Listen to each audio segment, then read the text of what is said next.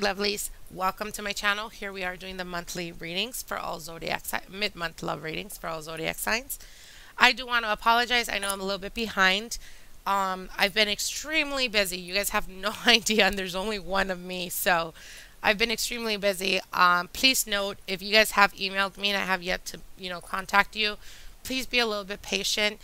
Around this time of year, I am so extremely bombarded, and my channel does continuously keep growing.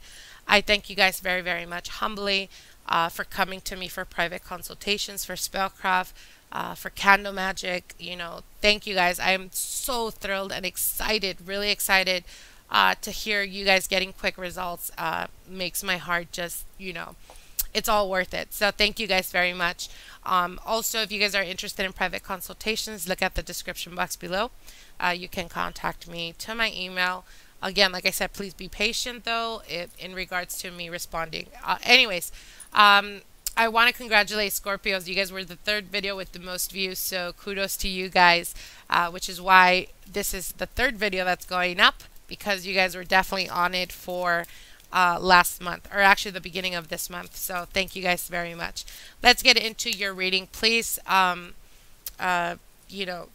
mind. I've been on and off trying to do the videos and working on the spell side of my craft. So anyways, let's get into this reading. I've been shuffling the cards for quite a while now, so let's see what Spirit has for Scorpios for the mid-month of November 2017 regarding their love life. I will be pulling out 4 cards for you, 4 cards for the person you're dealing with or interested in, and the general situation or current situation. So let's get into it, Scorpios.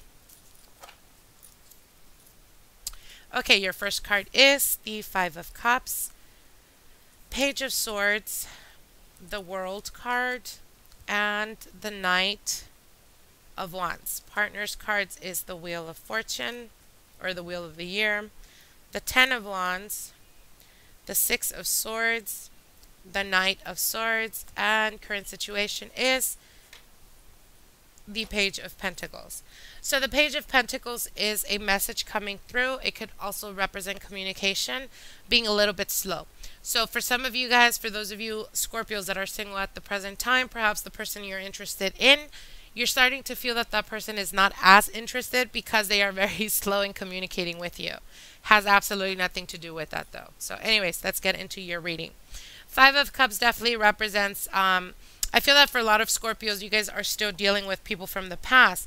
So what I mean by that is pretty much for those of you guys that are single at the present time, you're starting to communicate or wanting to communicate with someone, or a new partner, someone that you perhaps are currently pursuing. But based on the fact of past behaviors, 2 things happen. Either you're at the present time, it's almost like you continuously keep comparing your partner, the person from the past, to the person you're dealing with at the present time, or any person thereof that comes into your life. So it's almost like you're dwelling on the past, or comparing, or trying to look for the same red flags that your other partner had, just so you won't pretty much jeopardize your heart, quote unquote. So you guys need to be careful with this, okay? Because the Page of Swords definitely, these are your cards, and the Page of Swords definitely represents you're coming off either extremely rude or extremely blunt, that the persons you deal with are just, it's like you're looking for the red flags, but you're giving off the red flags. So be very careful and mindful about that, you guys. You do have the World card here. So the World card definitely represents if you've been single for a while and you have not started a relationship, understand and know that at the present time, it has absolutely nothing to do with the universe. It has everything to do with you, Scorpio. So what I mean by that is pretty much to the point. You're not giving people the opportunity, or you're not allowing yourself to open up. Almost like you're very sarcastic. You need to stop that, okay? That's cute and that's funny for people that are witty and are very quick, to give you comebacks. That's fine, maybe even challenging for some. But for others, it could just be a complete turnoff because you're coming off as arrogant, and arrogance is not the same thing as confidence, okay? So you need to understand that. Please note that. Now, the World card, again, it's endings. Your ending cycle has already begun, It's like you're almost towards the end of the month. That ending cycle is already done. But you're still moving towards the future, looking towards the past. So you need to stop doing that. Now you have the Knight of Wands here. The Knight of Wands is a communication or message coming through. It could be a fire sign as well. Fire sign would be a Sagittarius, Leo, or an Aries that you're dealing with. The person from the past could have been a water sign or it could have been an air sign. Water sign would be Scorpio, Pisces, or Cancer, like Cancer. Or it could represent a air sign as well, which would be an Aquarius, Libra, or Gemini. Again, the Knight of Wands is definitely, I do want to mention, you have two Knights here. So the Knights definitely represent competition. So for a lot of you guys, it could be that you're interested in a person, but you're not really putting yourself out there, or you're not letting them know off the bat that you're interested, only because you are intimidated that they may have other suitors.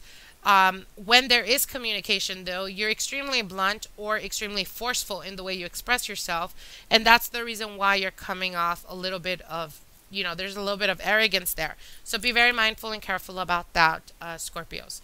Now, your partner's cards, or the person you're dealing with, the Wheel of the Year is, again, the ending cycle, starting something new, but it is also a new beginning for them. The Ten of Wands represents being burdened or being overworked. So, Scorpios, if you guys have been dealing with a person that is an entrepreneur, a person that owns their own business, or a person that is, business savvy, know and understand that the reason why they're slow in communicating up here with the Page of Pentacles has absolutely nothing to do with you. It's more so to do that they are overworked, overwhelmed with all the responsibilities that they have. Now, I see that this partner, for some of you guys, the opportunity that you were dealing with this person, it could be also an earth sign. I do see Capricorn, Taurus, or Virgo up here. So it could have been that, it never really got to something serious or to getting to know someone on a deeper level. Only because, again, what I mentioned previously, and the cards that are reflecting them, they have the Ten of Wands, so it's overburdened, feeling overworked. It could also represent that you were too hard, or they felt that you were too hard to read, or they just are extremely busy and on the go, that you're just, when you communicate, you come off as almost cocky. There's some cockiness to it, that they just decided to move forward. Okay, so leaving you in the past and moving forward. I do see communication from this person, though, as the Knight of Swords is here. Again, two Knights definitely represents competition. It could be competition that they do have other suitors, but I feel that they were most likely interested in you. But based on the communication or lack of communication, they just decided to just continuously keep pushing it forward, okay? But I do see communication coming through on both sides. Now, if you were the cocky one up here, I feel that when you communicate with this person, or this person communicates with you, they're the ones that are going to be a little bit more arrogant, or they're the ones that are going to be a little bit more cutthroat in the communication, only because they're not wanting to deal with bullshit, and they're cutting the bullshit. Now, it could be vice versa. It is a general reading, okay? Now, for those of you guys that are in a relationship or in a long-term committed relationship, the Five of Cups definitely feels like the mourning of a relationship or the loss of a relationship. Or again, the message still applies, that of you've been in a relationship, but you continuously keep projecting that from the past onto your new partner. And that's the reason why you guys have been a little bit, not being able to see eye to eye, or there's a lot of, miscommunication. Again, has a lot to do with you, Scorpio. You need to stop doing that. You need to appreciate them for what they are and decide if this is a person I want to be with. Continuously try to love each other and give each other support and move forward, okay? The World card definitely represents feeling of achievement, or feeling like you guys are finally taking it to the next level. For some, it could even represent you guys recently moved in. It could represent a marriage, or some type of plans of marriage, talk of marriage. The Knight of Wands here is definitely messages, or, the passion being there, being present. The cards that represent them, how they're seeing you at the present time. The Wheel of the Year the Wheel of the Year definitely represents them seeing you as someone that's lucky, but almost like you make your own luck. You're very hardworking. The Ten of Wands definitely represents that. For some, it could represent that, it's a challenge. This relationship, you know, personality wise, it could be a challenge, but you guys are deciding to move forward, or this person is definitely deciding to make the best of it and again try the best they can to move forward in this relationship to calmer waters. The Knight of Swords, again, two knights, definitely represents, again, like I said, competition, but it could also be in reference to competition in regards to work and finances. So it could be that they are, or your partner is on a mission basically, or has set out a goal to make a certain amount or to grow in the relationship, to their company, trying to escalate, trying to go up the ladder. And they definitely have that type of determination. Again, it's been on the process, it's been a process, but it definitely does manifest or will be manifesting, as you do have two positive cards here. The Wheel of the Year and the World are both the ending cycles or the pivotal moment of achievement. So I definitely see a lot of exciting opportunities for you guys. Okay, so I hope you guys enjoyed this reading. Like, share, and comment. If you haven't subscribed to my channel, definitely subscribe.